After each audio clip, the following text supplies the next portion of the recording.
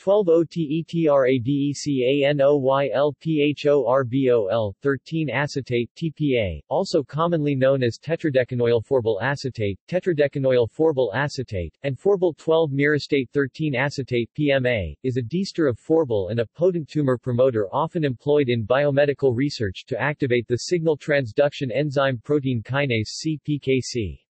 The effects of TPA on PKC result from its similarity to one of the natural activators of classic PKC isoforms, diacylglycerol. TPA is a small molecule drug. In Roche biology, superoxide was identified as the major reactive oxygen species induced by TPA, PMA but not by ionomycin in mouse macrophages. Thus, TPA, PMA has been routinely used as an inducer for endogenous superoxide production. TPA is also being studied as a drug in the treatment of hematologic cancer. TPA has a specific use in cancer diagnostics as a B-cell specific mitogen in cytogenetic testing. To view the chromosomes, a cytogenetic test requires dividing cells.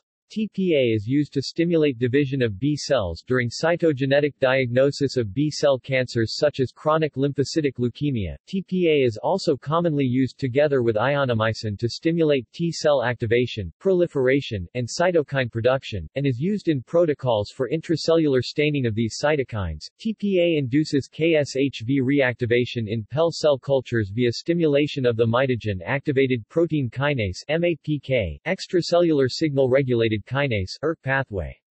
The pathway involves the activation of the early immediate viral protein RTA that contributes to the activation of the lytic cycle. TPA was first found in the croton plant, a shrub found in Southeast Asia, exposure to which provokes a poison ivy-like rash.